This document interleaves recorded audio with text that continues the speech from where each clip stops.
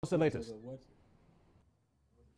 Yes, good morning, Romeo. I'm still here at Wakaliga at the palatial home of the Lord Mayor, Salongo Elias Lukwago. Omulodi, you as the Chief Superintendent of the city, I just want to know, just yesterday, you as KCCA, are you failing to ensure trade order? Because year in, year out, we see the confrontation between your KCCA enforcement officers who are working with the police and the traders within the city. The traders are crying over the vendors, but you, the Chief Superintendent, and your councillors, we don't seem to see a lasting solution for creating trade order, which has also resulted into also the injuring of an innocent student yesterday, but also we saw years back, we saw many people having to go away with injuries and others losing their lives over the confrontation and confusion within the city. Why is this so?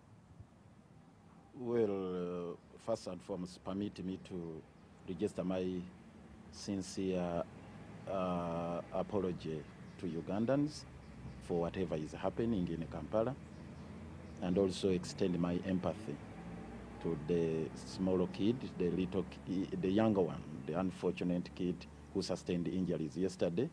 It was really uncalled for, and the entire business community that suffered the mayhem that was occasioned by our forces.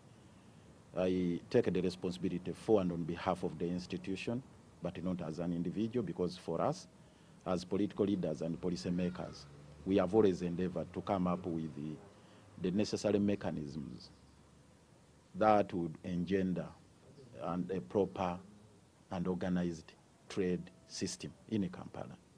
And we came up with an elaborate process, first and foremost, to streamline the legal framework, because the existing legal framework was not up to date.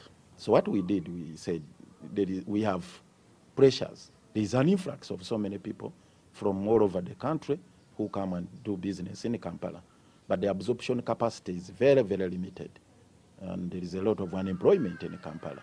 And the government measures at a macro and a macro level are not up to date. So what we decided is to come up with these stopgap measures to ensure that at least we create some order in the city by balancing both interests. The interest of having order in the city, as well as the desire for people to make a living.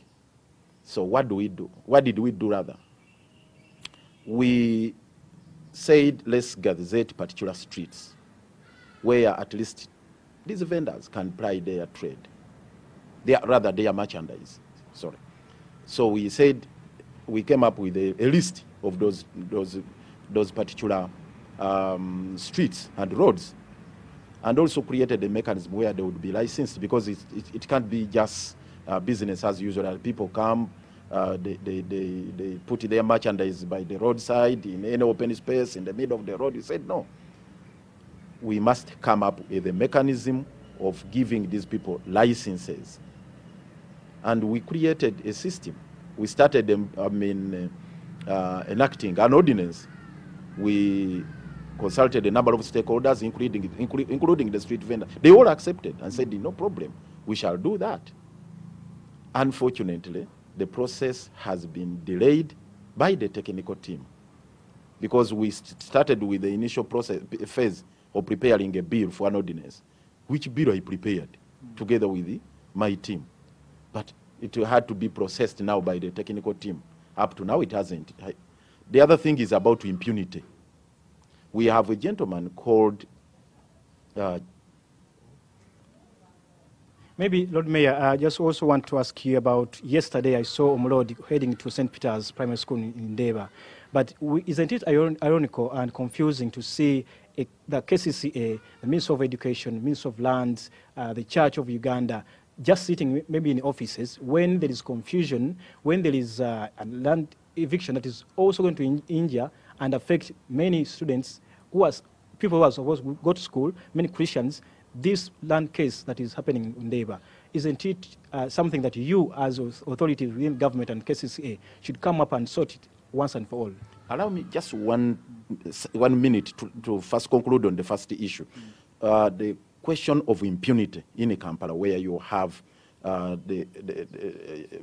Chituma Magala, Rusoke, whom we identified as one of the problems in the management of the city affairs.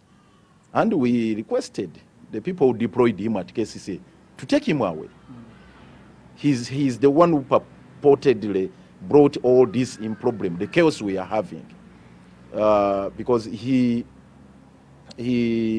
created an empire of sorts in Kampala, where he's now the head of the enforcement illegally. He's a police officer whose docket actually should be different, whose role in KCC should be totally different from law enforcement, but is now purporting to be the head of the enforcement team. And he's been there for close to a decade. Since the inception of KCC, he has been there. His colleagues have been reshuffled, have been redeployed, have been taken to other sectors, but for him, he's there permanently. We must have him away. He must be taken away. And we have also come up with a mechanism of disciplining our errant enforcement officers. Last year, on the same day, 11th of March, we took a decision as KCC. They are law enforcement officers.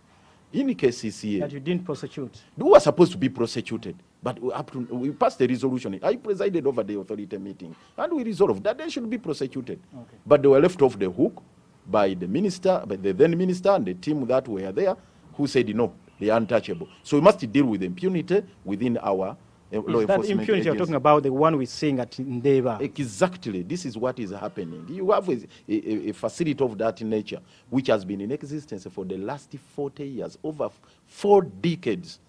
Now, you come up with a questionable court order to carry out an eviction without even conducting a locus in court, without even coming to the scene to ascertain exactly what is happening. It's really very, very unfortunate.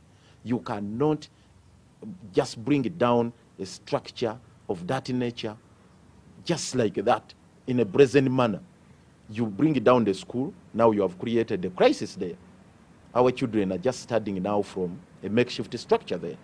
You can see now it's about to rain. What's going to happen there? They're in a very deplorable situation right now. And this is the case you see in Lusanja, the case you see all over the country.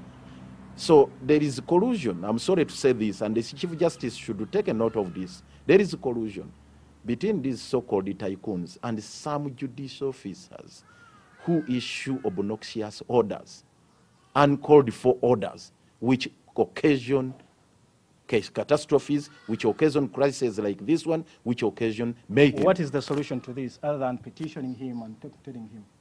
No, for us, we have been handling it case by case.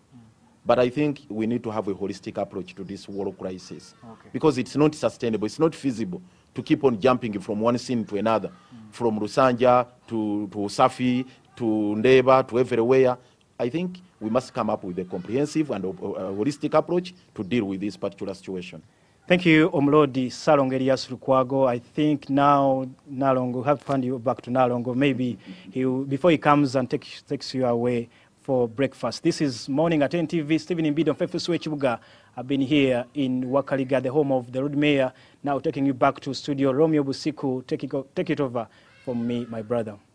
Thank you very much, Stephen Imbide. He was talking to the Lord Mayor of Kampala, that is Elias Lukwago. We shall get you more details in that regard, what is happening at KCCA, and also the young people who are locked out, the 1 million voters. That was the conversation I was having with Mr. Chidiowa Chiwanuka from K&K Advocates and Ms. Sarah Birete from the Center for Constitutional Governance. They are really brilliant minds, and they managed to put a lot into